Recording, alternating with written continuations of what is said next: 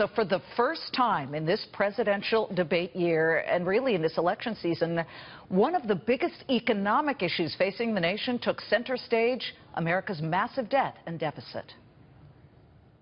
During his regime, during President Obama's regime, we've doubled our national debt. We're up to $20 trillion. I pay for everything I'm proposing. I do not add a penny to the national debt. I take that very seriously because I do think it's one of the issues we've got to come to grips with. So just how crucial is addressing the debt and our deficit to keep the economy and markets moving forward? Lee Kranefuss, the founder and co-chairman of 55 Capital Partners, joins us now. Lee, it was the first time that the issue got raised. Are you troubled by that? I'm a little surprised and troubled at how little true economic policy and issues are being raised in the campaign, but that's a campaign. But we're looking at people's portfolios as it pertains to the debt. Look, it was ever thus. When Donald Trump mentioned that, he said since President Clinton. Well, since then, we've had President Bush and we've had President Obama. And in the aggregate, we have seen the spiraling out of control debt. What does that mean for people's portfolios? Why should they be concerned? Well, I'm not sure it makes an easy link between them, because one could argue, if you're a corporation, right now, debt is at extremely low rates. If you're a government, even more so. About a third of sovereign corporate debt is now at negative interest rates, and 51% of the Bank of America government bond index is at negative rates on a real rate of return basis. So if you're a business, you'd look at that and say, maybe I should borrow a whole lot more. Now, the macroeconomy is not a big business, but what does it mean for individuals? It does mean that they're not going to get yield out of bonds. I think this is the most important thing to think about. So the old idea of having your stocks and then some bonds that get you some income and are stable, the second part of the equation doesn't work anymore. So what does the individual investor do then in a situation like that, Lee? Well, there's a lot of things they can do, and there are a lot of tried and true practices for doing it, but it means that simple rules of thumb that we all grew up learning. Hey, if the stock market's a little too risky for you, do a 60-40, put the rest in bonds. It will be stable value, you'll get stable income. Not true. If you take 40% and put it into bonds, you're going to have to go to a 20, 30-year bond before you get something that approximates the dividend yield. And this is a big part of what we do at 55 Capital Partners, explain to people that bonds are not riskless. A 30-year bond has a real volatility relative to rates. Okay, but we know that certain dividend-paying stocks have some risk. There could be headline risk with a company. There could be some unforeseen issue, like, for example, Wells Fargo. But how do you then go about not only picking stocks that have good dividend plays, but also a great growth opportunity, and at the same time make sure that you're not buying at too high a price? Yes, it's a tough one, and you don't. What we tend to do is think about what institutions have done for a long time, which can now be done with ETFs. With the thousands of ETFs out there, investors can, or their advisors, build a portfolio that's a multi-asset global portfolio. When I say multi-asset, it includes stocks, bonds, currencies, commodities, other things.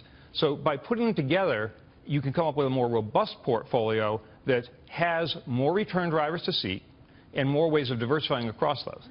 Are you worried that we are over-tipping capital allocation into ETFs and passive investing, or do you think that it's the first inning of that? Where are we? I think that you're asking a question about some people saying, do index funds in some way undermine capital allocation markets? I don't believe so. One of the great papers in economics written by Stiglitz and Sanford Bernstein looked at the question of when is there enough active management? And they looked at it and said, look, if no one indexed, there'd be too many active managers.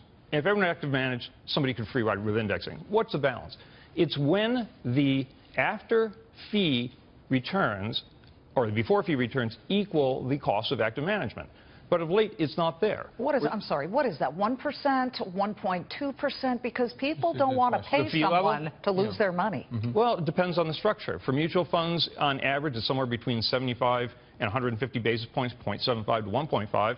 But when we talk about money management, hedge funds are still trying to charge 2 and 20. They get a 10% year, 4%. That's going to be obsolete. Well, it is. $25 billion flowed out of hedge funds recently. And there's two things going on. People have radical transparency. We can buy a plane ticket and know what every airline is charging. We can do everything online.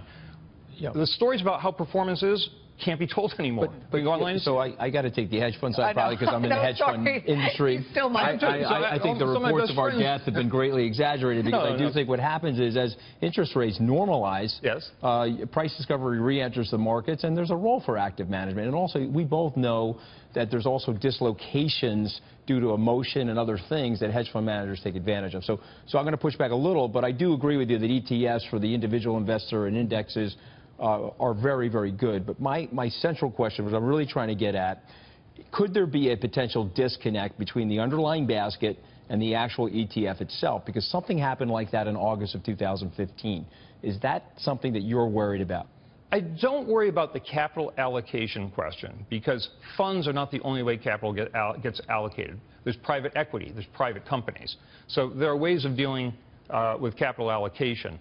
What I do think about is more the market forces. Does it become worthwhile to keep trying to chase alpha? And I, too, have been in the hedge fund business. I don't believe no one can survive.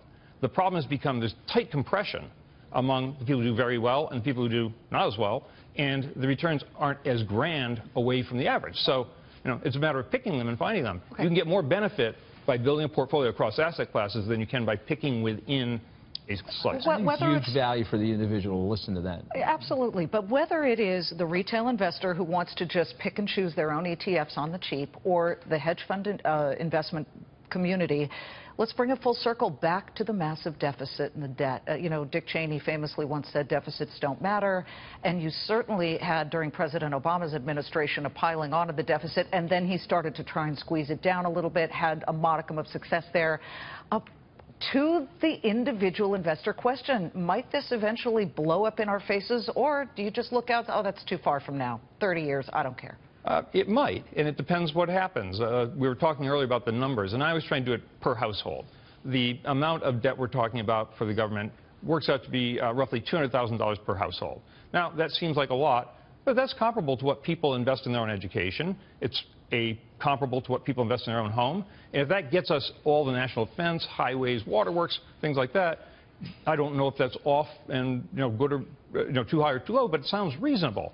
The problem is when it's not used well, of course, right? Because then you have to keep using it, and it comes from taxes in the end in order to fund all this. So it's future taxes from borrowing today. So that's really the question. For investors, the question is, do you need to think about it that way? And our view is, well, you really need to think about it as there's a broad set of asset classes, equities, real estate, fixed income, currencies and commodities, and you have these across the globe.